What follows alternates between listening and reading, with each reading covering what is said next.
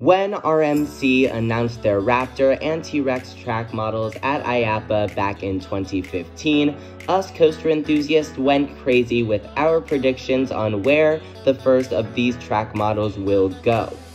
Now that we have more information on the development of the T-Rex model, I think that it is time for me to make my prediction video about where and when I think the first T-Rex model could be installed, as well as what the layout might look like.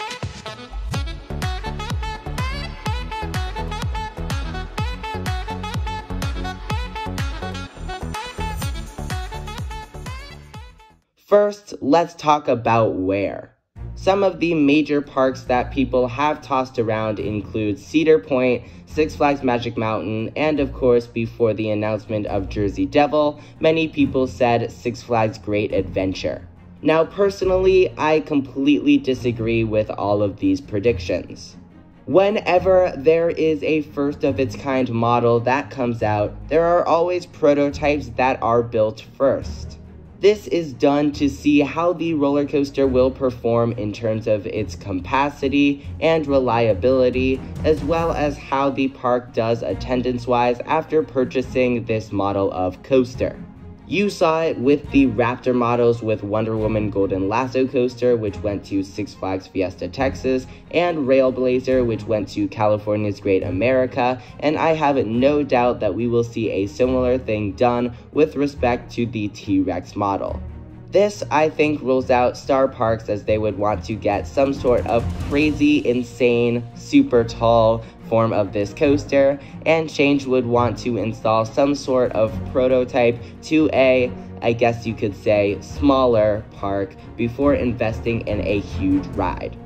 Now, of course, this is a T-Rex model which was designed for better capacity and to go to bigger parks, so when I say a smaller park, what I really mean is a mid-tier park, like for example, King's Dominion or Carowinds. These are the two parks that I would pick as the most likely two parks to get an RMC T-Rex. These parks have plenty of extra land for expansion and are parks that are in need for either an intense ejector airtime filled ride or a fun hypercoaster. In order to decide which though, we need to look at their multi-year plans, which would require that we have an estimate of when a T-Rex could be built. The leaders at RMC have made it insanely clear that they want to develop and sell their Raptor model as much as possible before they start to sell any sort of T-Rex. On top of that, design and testing for a T-Rex isn't even done yet, and there is still plenty of work that they have to do in order to get this model ready for production and distribution. Because of these factors, I would say that the most likely year that we could see one of these T-Rex models being made is somewhere around 2025 or later.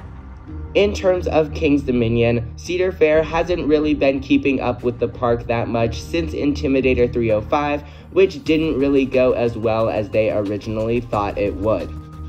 Plus, the park already seems to have their 5-year plan with the rumored addition of an SNS Free-Fly coaster in 2021 or 2022, as well as a B&M Wing coaster that could come somewhere in or around 2026. On top of all of this, King's Dominion already has an ejector airtime filled ride with Twisted Timbers, so a T-Rex probably wouldn't be of their top priority. Because of these reasons, I would say out of the two parks that I would think could get the first T-Rex, I would say that King's Dominion is the least likely option. I personally think that Carowinds would be the best choice for this because they just got a coaster in 2019 with Copperhead Strike, which means that they most likely would be due for a coaster around 2022 or 2023, and then finally one in 2025 or 2026. Plus, Cedar Fair has been putting a lot of attention into the park over the past couple of years, and I think that they would do a lot more of that in the future. The park did buy a 60-acre plot of land back in 2011. 10 acres is being used for Blue Ridge Junction, where Copperhead Strike is, but 50 acres of that land can still be developed. Plus, the park is in need of an ejector airtime focused ride, which they don't really have at the moment, so I think an RMC T-Rex could give them what they need. Now, some of you guys may be questioning why I didn't mention any Six Flags parks, and that reason is because I feel like Six Flags will try to stick with the Raptor models for as long as they possibly can. They seem to be totally fine with adding these Raptors to their major parks, as Jersey Devil is opening at Six Flags Great Adventure, and there is one rumored for Six Flags Magic Mountain. Because of this, I highly doubt that Six Flags, especially in their current financial state, would splurge for a bigger version of the Raptor with more capacity when the original Raptors seem to be working just fine for them. In all, I think that we could see a 200 to 250 foot RMC T-Rex going to Carowinds with plenty of strong ejector airtime filled moments, as well as some wacky inversions as it flies through its layout. But that's really just a prediction, and honestly anything can happen, and only time will tell if I end up being completely right or completely wrong.